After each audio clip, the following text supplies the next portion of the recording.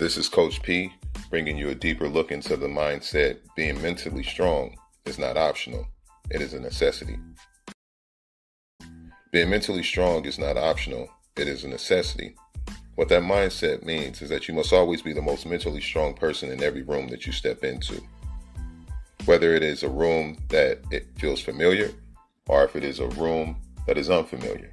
If it is a room that is familiar, filled with friends and family, or if it is a room filled with strangers, your mindset should be consistent and consistently confident and controlled by you.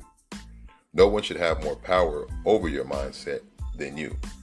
Meaning, their energy, their thoughts, their bad habits should never become your own, even if they once were some of the bad habits that you had before.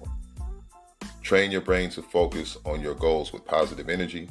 Learn how to protect, control, and master your positive mindset. And never waver for any individual. Remember, mindset is the most important set. Train the brain, and the body will follow. Let's get it.